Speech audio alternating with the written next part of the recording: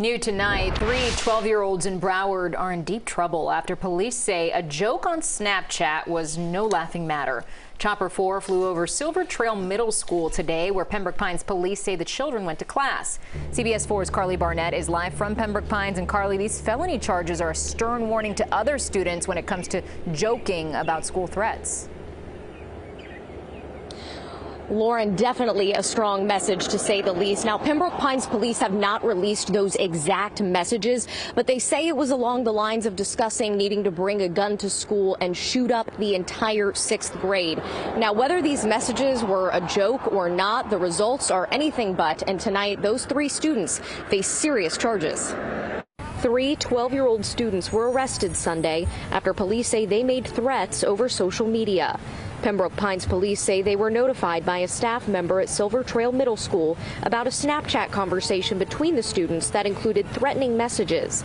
All 3 of them, 2 boys and a girl, are Silver Trail Middle School students. Any statement that may be interpreted as a threat, including bomb threats made via phone, text, social media post, or through other means, will be acted on, and there will be consequences. Pembroke Pines police and the school district's investigative unit located the students and their families and determined there was no ongoing threat to the school. This parent of a student the same age says she didn't know about the conversation, but says it's important to be involved. So I just speak to him every day. I speak to him, telling him that he shouldn't make even threats, even if he's fooling around. While police have not revealed the exact wording of the messages, they were apparently serious enough for charges.